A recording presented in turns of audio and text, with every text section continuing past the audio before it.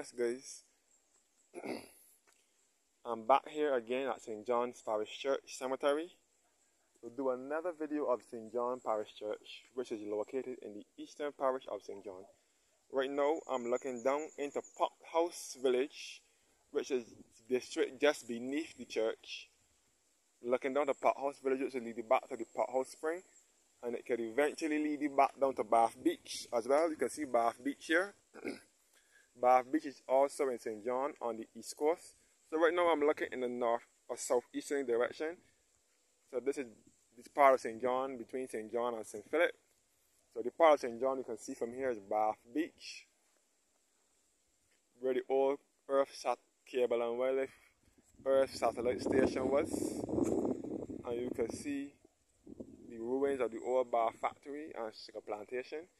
And you can see all up to the Ragged Point Lighthouse in St. Philip. And you can see Concept Fortescue in St. Philip and College Savannah in St. John. College Savannah is in St. John, but that part of St. John is close to St. Philip. You can see the Fortescue area in St. Philip. And all up to the Ragged Point Lighthouse, East Point Lighthouse. This is one of the 4 or 5 lighthouses in Barbados. East Point Lighthouse in St. Philip, to the east of the island.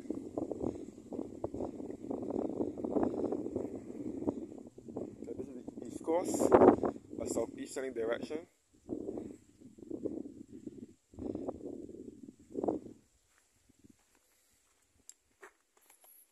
And this is the grave once more. I will start with this. The grave of our Prime Minister, our 6th Prime Minister, David John Howard Thompson, Queen's Counsel and Member of Parliament. He was also the parliamentary representative for St. John. I forgot to mention that in my other video. David Thompson was about the 6th or so Member of Parliament from St. John. And he was originally born in England, but he lived in Barbados. He went to school at St. Gabriel's Primary. And then he eventually moved on to Combermere Secondary School, which is one of Barbados' top and older secondary schools. He was a member of the Democratic Labour Party, and he was under the Right Excellent Errol Walton Barrow, who was Barbados' first Prime Minister and father of independence. Errol Barrow was the Member of Parliament for St. John. And he took over Errol Barrow. He was a young politician. He was into politics from early. Then he became the leader of the Democratic Labour Party in 1994. After Lloyd Erskine Sanford, when he was Prime Minister, after he lost to Owen Arthur, who became Barbados' 5th Prime Minister. Lloyd Erskine Sanford was the 4th Prime Minister, and Owen Arthur was the 5th. And then David Thompson succeeded him. And he became the Member of Parliament. He became the leader of the opposition. That was in 1994. And then when he lost in 1999, I think, or 2003, 99 election of 2003, and then he came back to assume his role as the opposition leader in 2006. And then he became the Prime Minister in 2008. Briefly, soon after he fulfilled his ambition as being the Prime Minister as he wanted to be, fate stepped in and he died on the 23rd of October 2010 at the age of 48 years.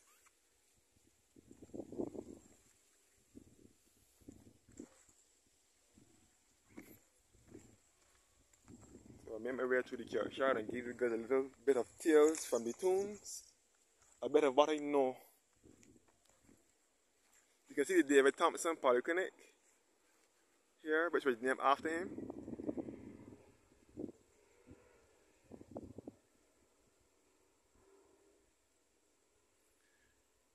And the infirmary.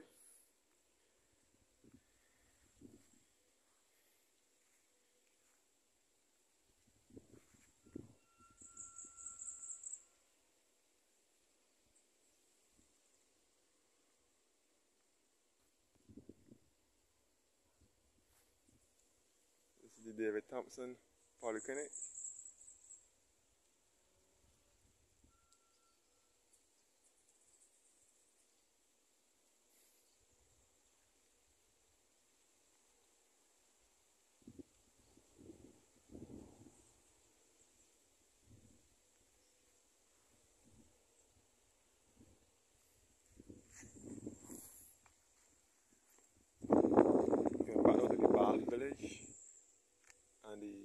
Barbados village and the Bath Beach, and again southeasterly towards St. Philip, where the lighthouse is, and so on. These are binoculars that gives you awesome views of the East Coast. And this is the sundial here, which tells the time.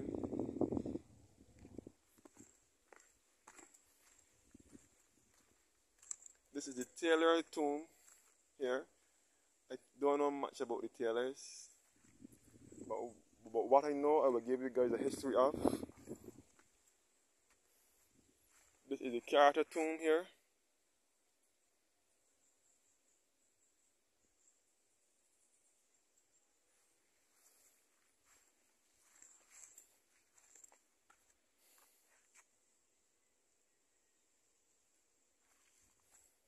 So this churchyard has some of the oldest graves in the Caribbean.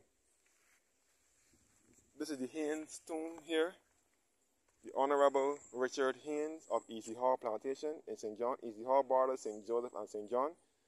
The Honorable who the eldest son of the Honorable J.A. Haynes of Newcastle Plantation, who died the 8th of May 1937 at the age of 81 years old. And in loving memory of Mary Howell Haynes of Newcastle, who died the 22nd of July 1957 at the age of 97. Rest in peace. This is the East Coast here now, northeasterly.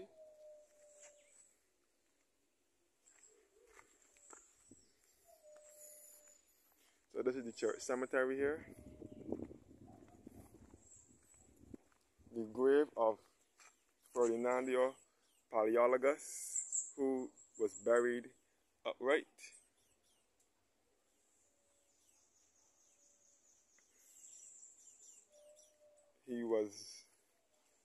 Here lieth the body of Ferdinando Paleologus, descended from the imperial line of the last Christian emperors of Greece, churchwarden of this parish from 1655 to 1656, vestryman 20 years, who died the 3rd of October 1678.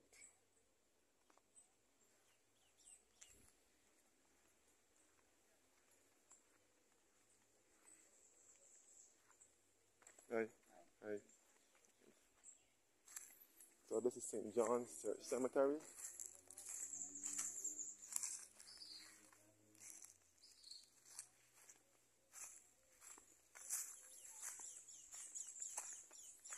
Henry Noel St. John. Oh, I now remember the story. Charles F. Austin, he was the grandfather of Barbados's third Prime Minister, Bernard St. John. I forgot that. I was trying to remember it. Charles F. Austin. Charles Austin.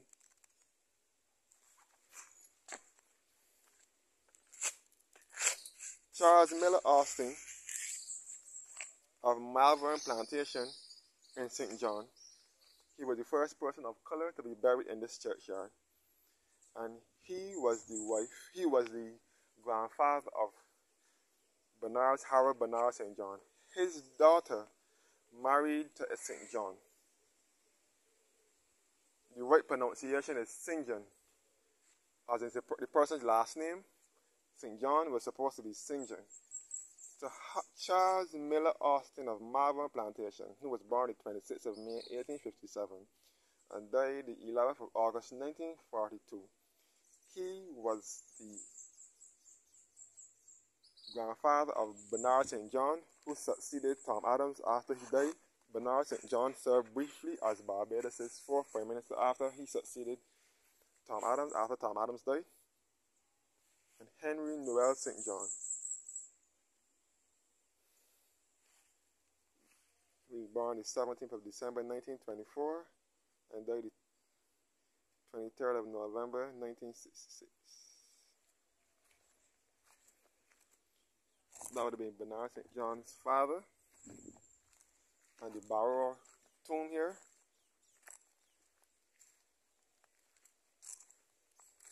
Ambrosine Barrow, Bernard Leslie Barrow, and Eustace C. Gill husband of Marie Gill.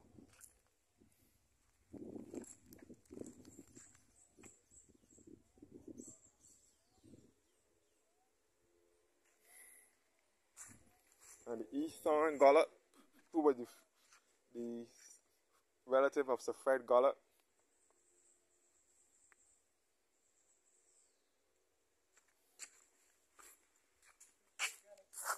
So this is the color tomb area, the color area. The color tomb area here, the color grave. This is the Skinner grave and the Chase grave. So the information that I'm getting will be from Professor Henry Fraser and also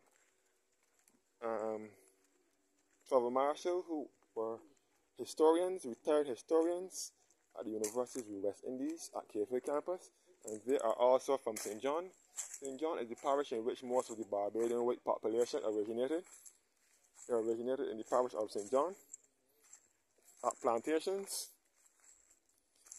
Majority of the white Barbadian population, like the same Henry Fraser and Kiffin Simpson, who was the owner of Simpson Motors Limited, and also the Sir Charles Offney Williams and his brother Ralph Basie Williams. The Charles Offney Williams is referred to by many Barbadians as Cow Williams. Now he is from St. John. He's also laid to rest at St. John Parish Church as well. Looking at the east coast, now in the northeasterly direction, you can see down to Martins Bay in St. John, and all down to Bathsheba and Catawash and St. Joseph, all on the east coast. So you can see St. Joseph and St. Andrew from here, which is a part of the Scotland district. And you can see all across the Pequot Tenerife to the north, further north, the Mary's tomb,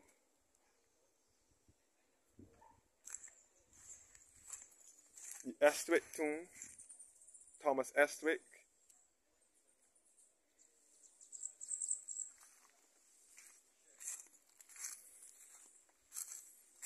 so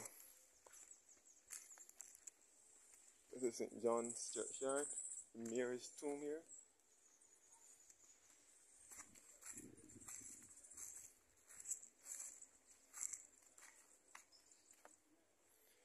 Family burying place of Joseph Briggs Mears, a native of this island, for more than 40 years, a resident in the colony of British Guyana. I am to be gathered unto my people, bury me with my father. So some of the tombs speak for themselves.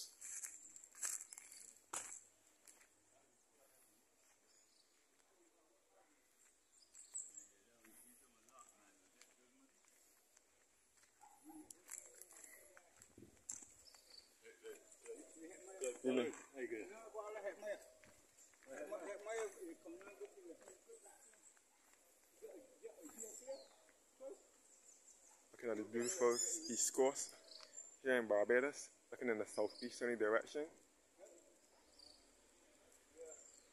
towards Bathsheba, Catawash, all into St. Andrew.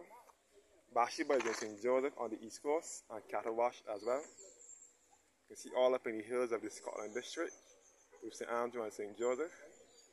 So you can see all up in Morgan Lewis Hill in St. Andrew, and all in Chalky Mount in St. Andrew as well.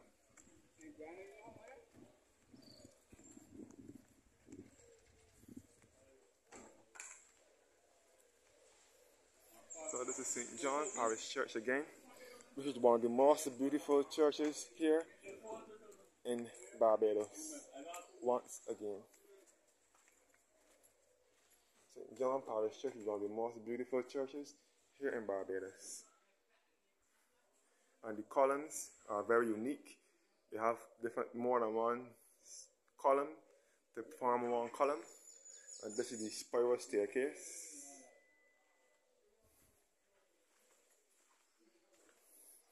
And this is the lovely baptism font here. Back in the church again. Before I go up, I will show you guys this sculpture is supposed to be depicting Madonna and Child. Madonna and Child.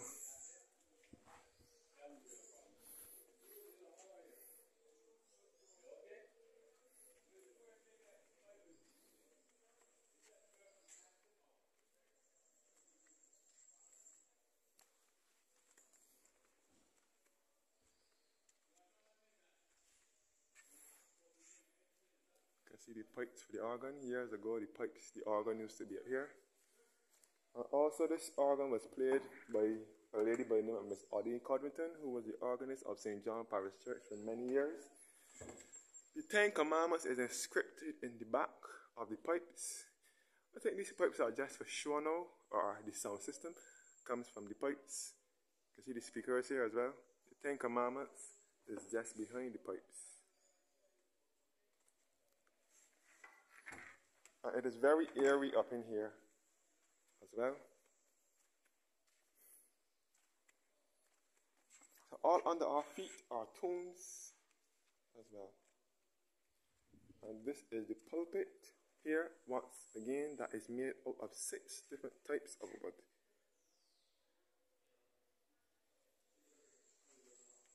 The lovely chancel.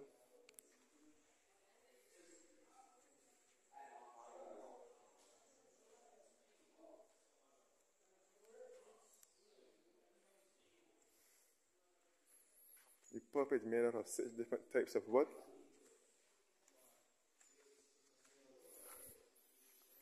And this is the chancel where the choir sits.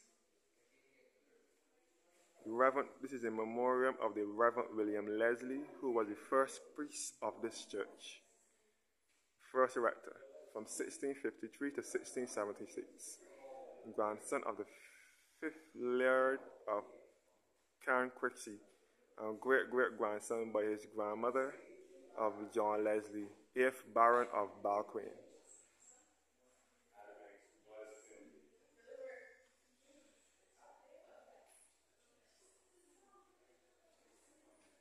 The lovely Barbados and the stained glass window. The chancel here where the choir sits. And this is the organ here. So tourists come and visit this church, and some of them make their pilgrimage here. The organ here now, new organ. Hey, right.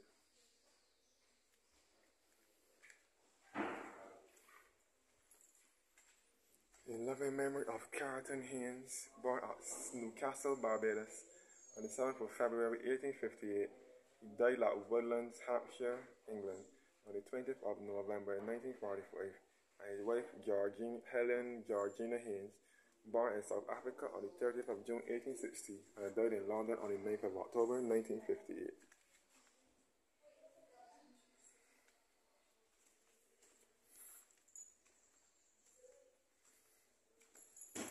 And again, this is a memory of the parents of Professor Henry Fraser, who was born in St. John. He's one of the white Barbadians from St. John. In memory of Robert Stuart Fraser, who would be Henry Fraser's father, who was born the 15th of October 1903 and died the 6th of April 1993. He was the parochial treasurer of this parish from 1944 to 1959, and his wife Lorraine Mitchinson Fraser, born the 17th of July 1911 and died the 26th of October 1994. She was the postmistress of this parish from 1941 to 1960, and they resided at Spooners in St. John, which is just past forwards heading up to St. John Parish Church. They resided there from Spooners.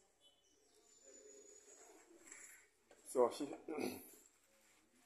the father used to be the parochial treasurer, so all people from all over St. John used to go to his house at Spooners to pay the taxes, bicycle taxes, land taxes, and other stuff. And while the mother was the postmistress, she was the postmistress of St. Peter and St. James, and then she was the postmistress of St. John. And it is also stated that she taught Henry Fraser in his primary life. So he did not go to a primary school. He went straight on to secondary school because she homeschooled him. Professor Henry Fraser is still alive.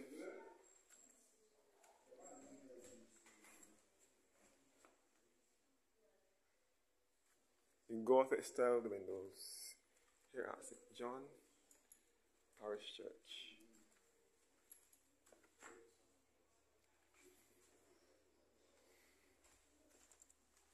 forgot to show you the grave of Iris Banwaki in this second vlog.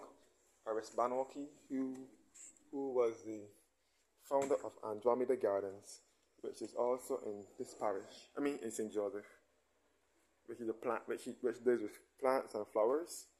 Baptismal font here again.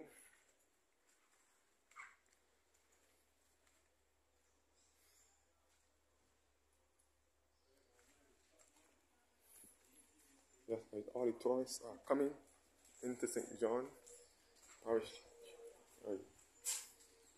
All the tourist buses are coming into St. John Parish Church once again to pay a visit to this beautiful romantic site here in Barbados.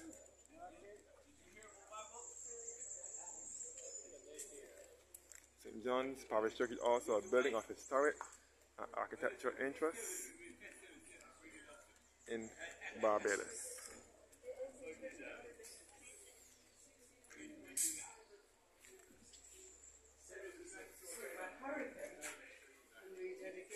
A brief history of the church here again.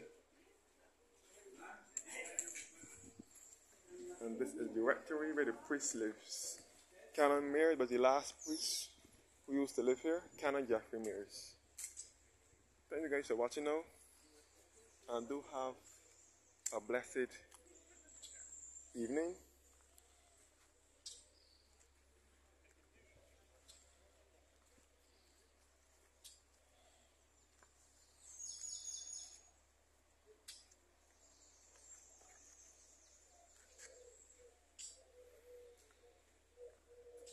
From here you can even see the East Coast as well, once again.